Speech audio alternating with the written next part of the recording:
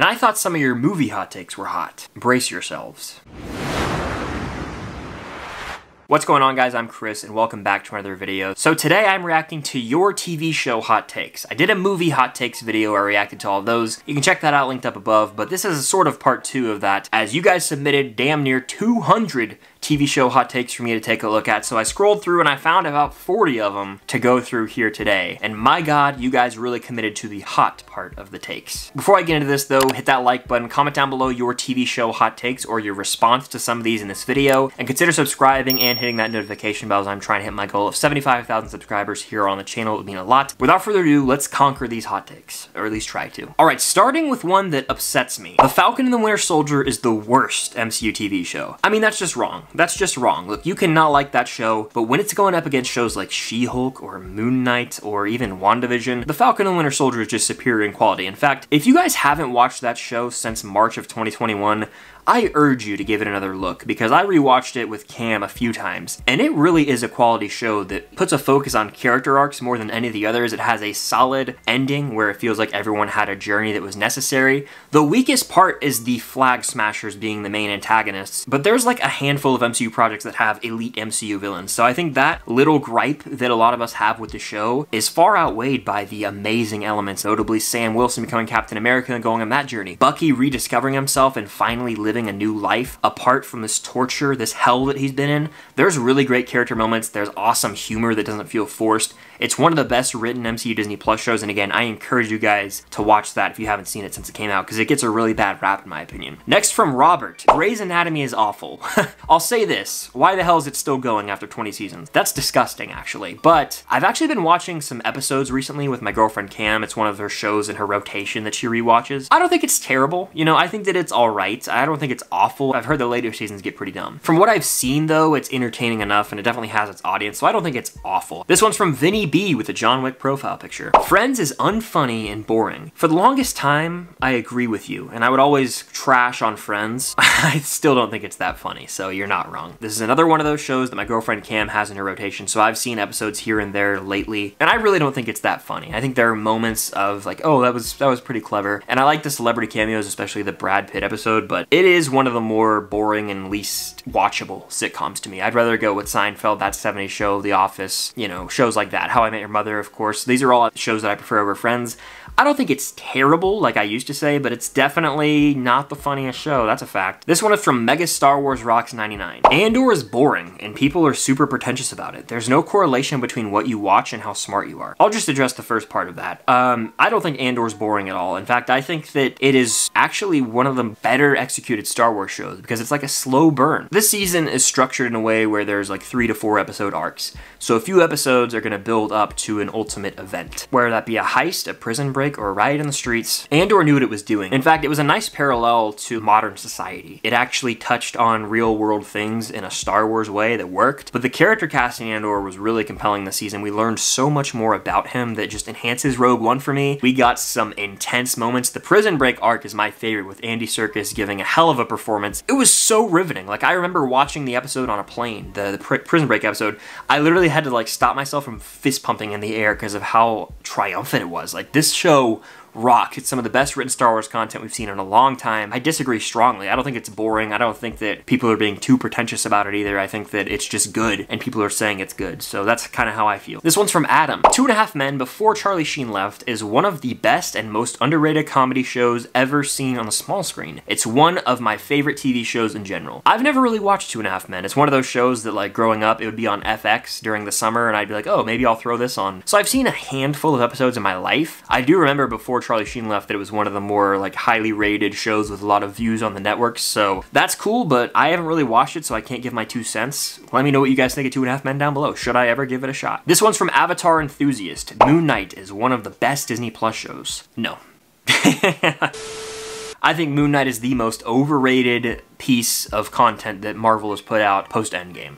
Everyone is just so obsessed with Moon Knight. It was fine. It had a pretty decent twist in episode 4, but then it just became the generic formulaic thing by the end of the finale, and it never gave us real clarity or a sense of purpose or like why did this show exist. It just had too much ambiguity at the end, and I was like, okay, I forgot about this already. Like, I have no desire to see this character again, and I don't think he fits into the MCU, honestly. Like, I don't know where he's gonna show up again where it makes sense. The villain was so weak. Like, people overhyped the hell out of Ethan Hawke's villain, Arthur Harrow, and I just don't know. No, I disagree strongly. In terms of MCU, it's one of the weaker ones. In terms of Disney Plus shows, The Mandalorian, Andor, and others blow it out of the water. This one's from my good buddy Jacob over at Starcourt Food Court. It's a long one. It's a Cobra Kai one. Cobra Kai never dies. Let's get it. Despite not being taken seriously at award shows or anyone that hasn't seen the show, Cobra Kai is one of the best written TV shows since it was released in 2018. The show does what a lot of legacy sequels or long-running IPs have struggled to do, which is balancing the OG characters, doing them justice, while making the new ones just special. They pay homage to the past, but don't hang on to it to hurt the current story and its characters. What could be a fault to the show with its cheesiness, the show leans into it knowing what it is, which makes it even more fun. Also, even with Pat Morita passing way before the show released, they make sure every season Miyagi isn't left out of the story, knowing he is the heart of the OG trilogy. Very well said, Jacob, and I agree. I read Ralph Macchio's book recently, and something he talked about was, for years, Ralph Macchio was being pitched all of these spin-off ideas or sequels to The Karate Kid, but he never would do it because he felt like Daniel and Mr. Miyagi had to be together, the creators of Cobra Kai, and they really emphasized the importance of Miyagi still having a presence in the show, and that's what really sold him on it. So I appreciate the hell out of that they've really kept Miyagi's spirit alive, especially in season 3 in the Okinawa arc. That was some of my favorite stuff in the entire show. And anytime, you know, Miyagi has like a flashback scene or a moment where Daniel is at a low point and he has a flashback lesson to Miyagi, some of the best elements of the show, and I think you hit the nail on the head here. It's really well written. It pays respect to the original. It's one of the better legacy sequels we've seen because, yes,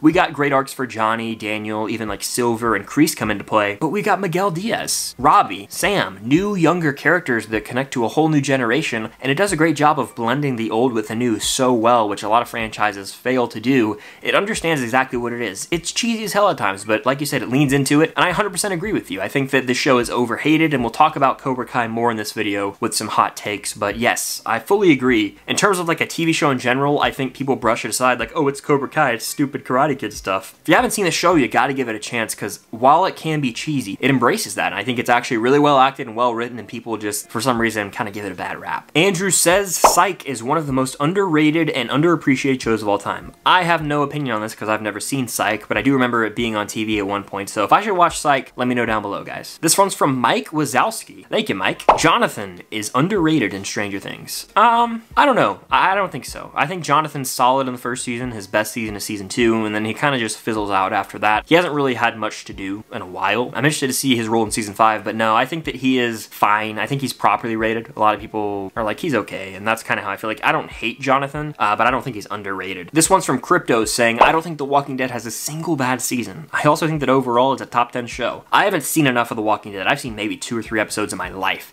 I know a lot of spoilers because in middle school I didn't care about the show and I was like, yo, tell me what happened in The Walking Dead, and I got a bunch of spoilers that way, so I'm never probably gonna watch it because of that, and I've heard that there are some brutal seasons to sit through in the latter half of the show. What do you guys think of The Walking Dead? If you're a fan of the show, should I ever watch it? Let me know. Now this is where the fun begins. Game of Thrones Season 8 is an epic conclusion and one of the better seasons.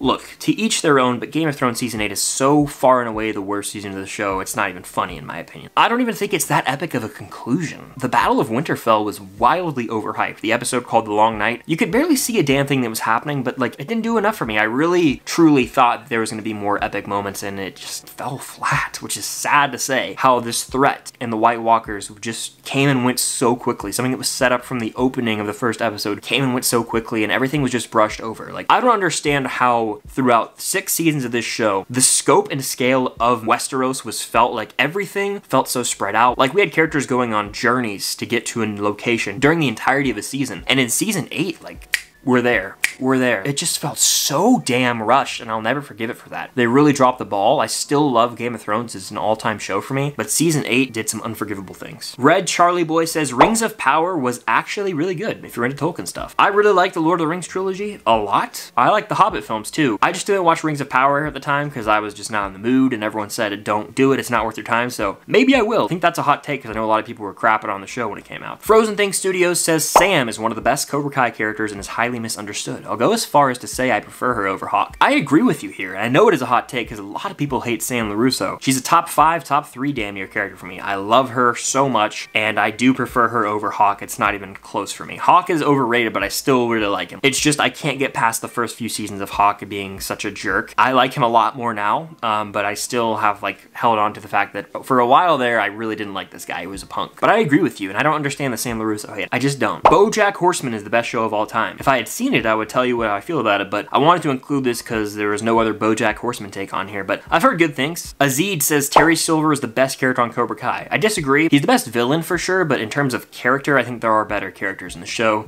that have been around since season 1 and have a little more development. Robert says Ross is the second best, if not best, character in Friends. From what I've seen of Friends, he's so clearly the worst character, so I think this is a piping hot take. He's unlikable, unfunny, and just the worst. Justin Mark says SpongeBob will always be the greatest Nickelodeon show to ever appear on TV. It's better than The Last Airbender. Wow. I loved SpongeBob growing up. There are some hilarious episodes in the early seasons, but you have to look at SpongeBob as a whole, I think, and it just like really fell off at a certain point, so I disagree here. In terms of just Nickelodeon, it's a staple, it's a classic, it is on the Mount Rushmore of Nickelodeon shows, no doubt, but I do think that the quality has dipped because for some reason it's still going. The early seasons of SpongeBob are gold, I will admit. Hoodie Arch says, not sure if it's unpopular or not, but Cobra Kai Season 5 is one of the weaker seasons in my opinion. The last 3 episodes are some of the best in the show though. From what I saw before I watched the show, a lot of people were like, Cobra Kai Season 5 is kind of weak. I disagree strongly. It's my favorite season of the show, from beginning to end. The first few episodes when we've got the whole Mexico storyline, I loved. It was a way where Miguel could get some clarity on his father, but then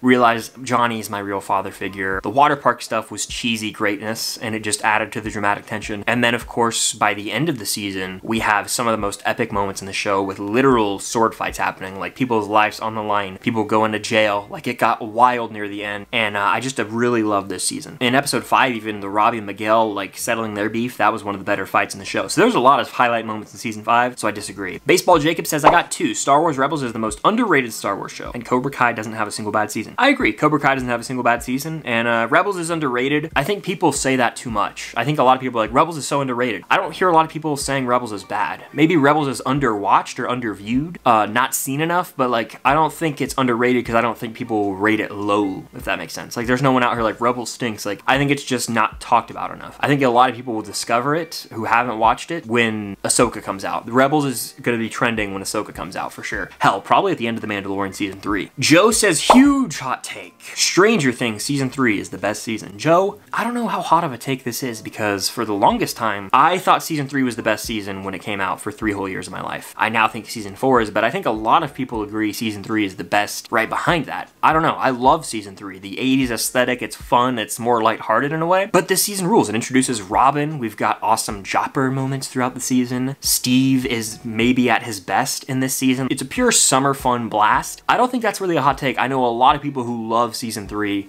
Saying it's the best isn't too hot. Now, if you said Season 2, that's a hot take, and I think we'll get into some Season 2 talk later. Blank says, there is a higher percentage of quality episodes in the Bad Batch compared to the Clone Wars. I strongly disagree with that. And then Bad Batch Season 2 over Mando Season 3. I'm not caught up on Bad Batch Season 2, so I can't confirm or deny that in my opinion, but the Clone Wars, I mean, I'm thinking of Season 7 alone. The final 4 episodes are better than anything we've got in the Bad Batch, by far. That alone, to me, is like proof enough that Clone Wars is better, but then you've got a lot of great Clone Wars arcs, like, you know, stuff on Umbara, the Bad Batch arc in Season 7. I mean, I could go on and on. The Mortis trilogy stuff, like all those philosophical questioning of the lore of Star Wars, that type of stuff we get in the Clone Wars. We don't really get that in the Bad Batch. So I think Clone Wars is still better than the Bad Batch, and there's a higher percentage of quality ups in Clone Wars than Bad Batch. The Boys Season 3 was underwhelming despite having a 98% on Rotten Tomatoes critic score. Here's what I'll say about that. I really like The Boys Season 3, and I like The Boys. As much as I really like The Boys, I do think it's a little overrated. Overrated does not equal bad. Hammer that into your heads if you're watching. Overrated does not equal bad. Homelander's a menace. It's well acted, well directed, well written show. Bloody as hell, knows what it is, but I think a lot of people overhype the show. I don't think it's one of the greatest shows of all time. It's probably fallen on my all-time all-time list. I think at one point it was on my top 10 favorite shows. I don't think it is anymore, but it's not that rewatchable, and season 3 wasn't the best thing since sliced bread, like a lot of people did say. So I see where you're coming from. I definitely do. Peace Edit says Robbie over Hawk, as in character and fighting. Fact. Sure, Hawk beat Robbie in All Valley season 4, but Robbie could have beat him. He was just sitting there. Could have beat him. Robbie had the upper hand.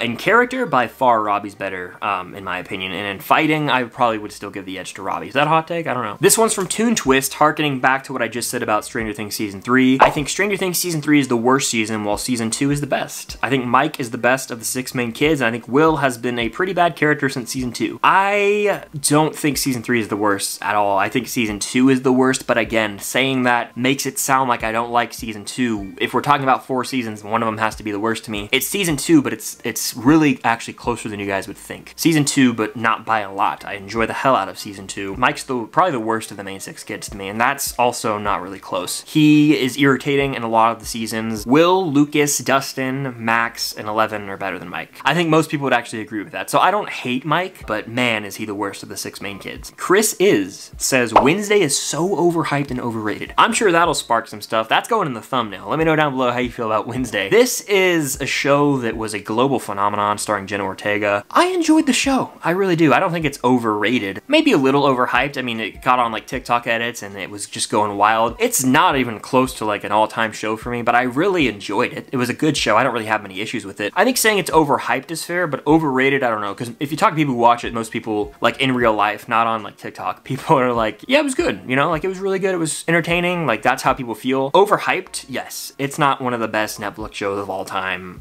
It's not one of the best shows of all time. It's very entertaining though. Next hot take. Peacemaker is miles better than Invincible and The Boys. I might hear you out on this one. I don't know if it's miles better. I don't know what is the best of these 3, but there's a conversation to be had here. I mean, John Cena's performance as Peacemaker and the character arc that he has in that show is incredible, especially coming off the heels of the Suicide Squad. So I'll see that out. I mean, I think it might be better than Invincible, and you could argue The Boys. The Boys has a few more seasons, which is obviously gonna go in its favor. There's no character like Homelander in Peacemaker, where he just commands the screen and you love to hate him so much. The characters get the edge in The Boys, but Peacemaker as a character, his arc is awesome. So I can see where you're coming from. I think Peacemaker almost is disregarded in terms of being one of the better comic book shows we've ever gotten. Wax Buddy says the Scream Netflix show is better than Scream 2 and 3. I'm gonna say no, even though I haven't seen the Scream Netflix show. Is that the one that was like on MTV? Is it now on Netflix or something? I don't know. I've heard so many things about that show just being meh, so I probably disagree without even having seen it, but you never know. Lex says Cobra Kai isn't that great. The first season was amazing, but then it dropped in quality and never recovered. Strongly disagree here. I really love the first season of Cobra Kai, but the quality actually gets better. They get a bigger budget. As you learn more about these characters, their arcs just become stronger in each season, and it's like seeing these different characters connect with each other, grow, and finally overcome obstacles and adversity